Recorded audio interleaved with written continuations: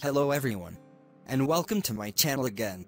In this video, I will explain to you how to open more than one folder at once. As many times, due to work, we must open many windows, and this may take a long time to search for them through the browser, and we may feel confused, especially if you have huge numbers of folders, and some may think that opening more than one folder at a time is easy.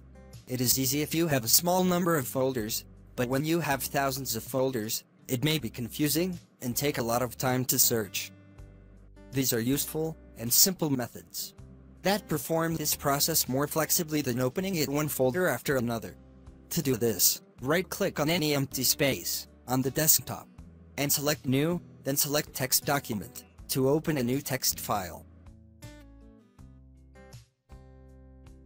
And once you open the text file, type @echo_off at the beginning of the file, then move to the next line. Then write the word start at the beginning of the line, then take space, then write the path of the folder you want to open. The easiest way to get the folder path is to go to the folder that you open daily and repeatedly. Then copy the folder path from the address bar at the top. After that, paste the path into the text file after the word start. In the same way, you can enter many folder paths that you want to open at once into the text file. That is, you can write many paths to open multiple folders. I will put 3 folders, for example, but you can add more folders as you want. After that, click on File from the top.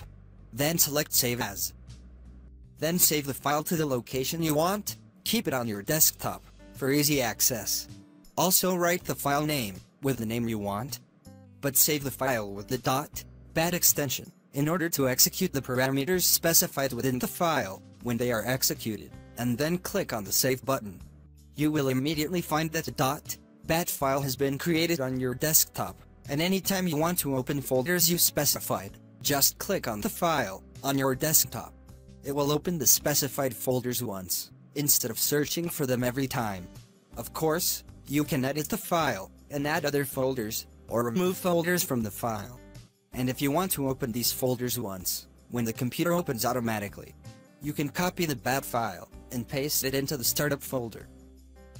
And to open the startup folder, open the Run box and type the following command, shell startup, and click the OK button.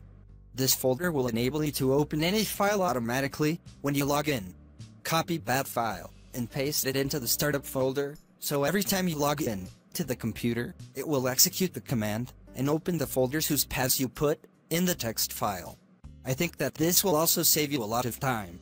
If you work and open these folders frequently, this method will enable you to open your folders quickly, but of course you must protect your computer with a strong password so that no other user can access your folders. I hope the video is useful to you, and thank you for watching. And I also hope you subscribe to my channel. Thank you all.